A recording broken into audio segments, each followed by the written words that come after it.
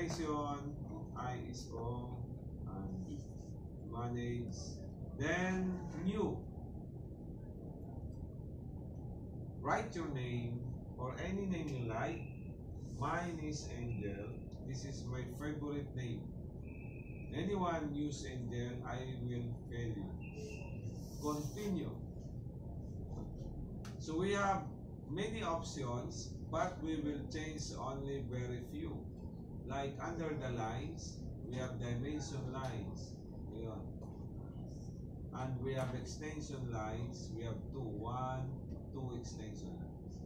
Color for dimension is by layer. Line type by layer. Line weight by layer. Do not change this one. Distance from here going to object line is 3.7. Proceed to extension lines. By layer of color. Line type 1, 2. By layer. By layer. Line weight by layer. Because we created already layers. What does this mean? Sumusobra ng konti dito. Ito rin. From here. Extension lines should not touch the object. Then proceed to symbols. What we will change here is only the center mark into 1.5.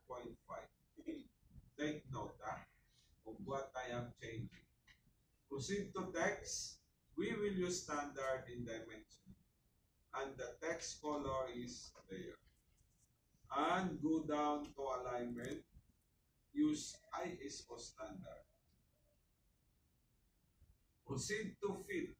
If you will read this one, the CAD will decide if the area is crowded. The CAD will decide if the text is too big. Both text and arrows. Siya na bahala. We will just change the overall scale into 0.1. Then proceed to primary units. Decimal is correct. 0.00, this precision is correct. This one should be period. And uncheck this.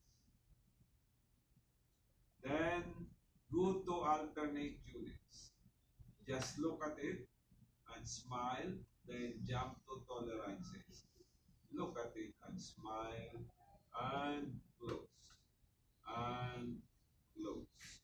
Then check the one you created there. Make it sure what appear here is the one you created because there are other default. Now let's go to dimensioning. There are only very few here. Let's start with the linear. Click from here, going here. Your dimension is correct. Align. Just look at the model of component. Look at your model and follow the dimension.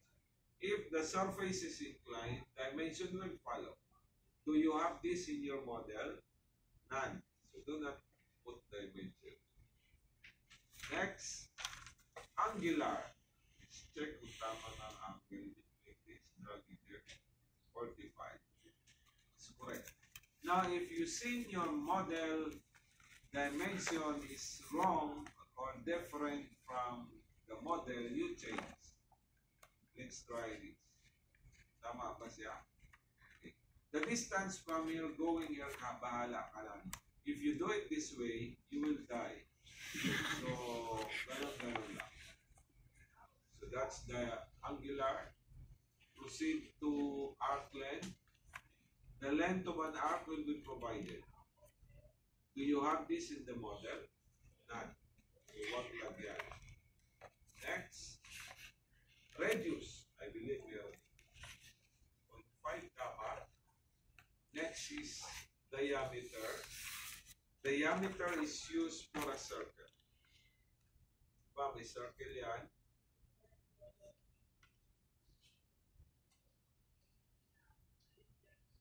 Diameter will be provided.